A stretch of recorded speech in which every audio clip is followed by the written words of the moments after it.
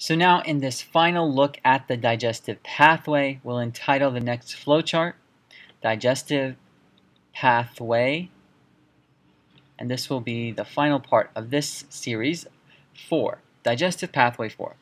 We finished before by looking at the small intestine, lots of absorption, lots of digestion as well. So now let's go to the next compartment of this overall one-way tube, and that is the large intestine. So let's do this as number 6, large intestine. So in order to get to the large intestine, which is also commonly just referred to as the colon, you have to, of course, utilize a sphincter. And the sphincter that's utilized here is called the ileocecal, because of the ileum that's at the end of the small intestine. From the small intestine to the large intestine, you have to go through a valve called the Ileocecal Sphincter. So the Ileocecal Sphincter will be the one that serves as an opening and closing a valve from the small intestine to the large intestine. So now, just to reiterate, why is this called the large intestine? This is the large intestine because it has a larger diameter than the small intestine, but it actually has a shorter length overall. Okay, so be careful when you talk about large versus small intestine. This has a larger diameter, but a smaller length, and be able to differentiate between the two sizes of the intestines. In addition, the large intestine, much like the small intestine, will be divided into parts. And there are 4 major divisions of the large intestine. Let's take a look. Here they are named as follows. The first division is known as the ascending colon, which would just mean the colon, the part of the large intestine that's going up. And then the large intestine goes to the side. It goes from ascending colon, then left to right. That is called the transverse colon. Number 2 would be the transverse colon. And then number 3, it's going to go down, which would now be called the descending colon. And then finally, at the end, it will have this sort of sigmoidal shape. Therefore, it's called the sigmoid colon. So we have 4 divisions that are going to span the large intestine. So it's a short structure, just a very large diameter to it. Ascending, transverse, descending, and sigmoid. Okay. In addition, in terms of functionality, the large intestine is going to serve as a very, very major site of water absorption. The majority of water that is absorbed from whatever you consume, that water absorption will happen usually at the large intestine. This is the major site and major function of this organ within the digestive pathway. The large intestine also contains many, many beneficial bacteria. Lots of beneficial. Beneficial means good, helpful. Bacteria are going to live here. These are our commensal bacteria, bacteria that are in concord with us, that help us and we help them by providing them a safe large intestine habitat, and they give us some nutrients as a result of this. How do they do this? Well, what they do for us is that as a sort of rent that they pay to us by living in us is that they produce very absorbable vitamins for us. So we need vitamins. These are cofactors of reactions that happen throughout our body. We need those. And the beneficial bacteria that are found within the large intestine are good at making them. Those vitamins include things like vitamin K, also includes vitamins like thiamine, also includes riboflavin, and even vitamin B12.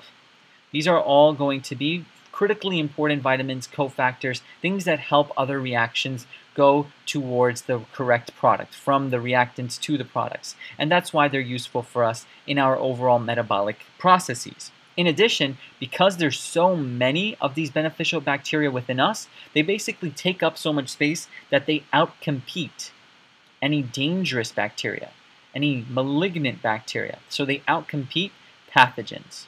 So pathogens cannot survive in this nice large intestine environment because there's too many of the good guys there in the first place. So they basically outcompete them.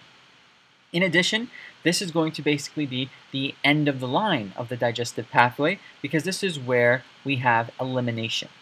Remember how we had 4 steps in food processing. We had the ingestion, digestion, absorption, and elimination. Elimination is of feces. Feces is our final eliminated product. Okay? But I want to make sure something is clear here. There's a distinction between language that you need to be aware of. Feces is always going to be eliminated, not excreted. Not excreted. Excreted is the wrong term. It's absolutely the wrong term to use here. You have to use elimination when you're referring to feces being removed from the body. This is because excretion involves a totally separate process, both biological and physiological. So we're going to actually look at excretion in a separate lecture. That's a whole different process. That's mainly the urination side. But elimination is when you get rid of feces. And feces is going to be the structure, the component, the final sort of end-all be-all product that is going to undergo elimination, as we've said. Why is this eliminated? Because we, as organisms, have to get rid of digestive waste. We cannot just hold on to it. It's waste. It's dead matter. It's not useful for us to keep it within us. It's actually toxic. So we're going to get rid of any digestive waste. Things that could not be digested or were not digested. Basically material that is not part of our metabolism. Any material that will not be part of metabolism. And remember, metabolism involves 2 processes: breaking down things and building up things. Catabolism and anabolism, both of those are not going to be utilized for this feces material. So we have to eliminate it, get rid of it. And so it actually has to go through a sphincter because this is the end. And in order to go out of the body, it has to leave through an opening. And that's going to be a valve that's controlled. And this is passed out via the anal sphincter. Now, remember how I've been saying that we do not have control over our sphincters? Well, one of the sphincters that we have some control over, some sort of voluntary control over, is the anal sphincter, because we can at least control when we are going to eliminate and when we are not, because of the idea of potty training, right? So there's a bit of control that we have, but once the anal sphincter opens, then there's no control that we have left over it. Sort of like you have that action potential, all or none phenomenon. We have a bit of control over this due to something like potty training. It's just a fun fact for you. The anal sphincter will get rid of this waste, this feces. That will be consisting of 75% H2O and 25% solid waste. So we will absorb a lot of the water, but we'll also get rid of some of the water in this feces material. And so the solid waste that's released, this is mainly going to consist of things like dead bacteria, bile salts, dead cells, cellulose, fiber, anything that we couldn't digest basically will be gotten rid of through this large intestine. And that's basically the end of the digestive pathway.